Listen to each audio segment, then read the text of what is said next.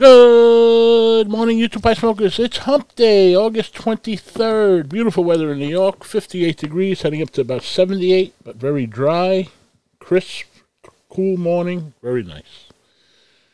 Hope your week's going well. A goal without a plan is just a wish. Most people do not listen with the intent to understand. They listen with the intent to reply. The best way to predict the future is to create it. One small positive thought can change your day. There's always something to be grateful for. Thank you.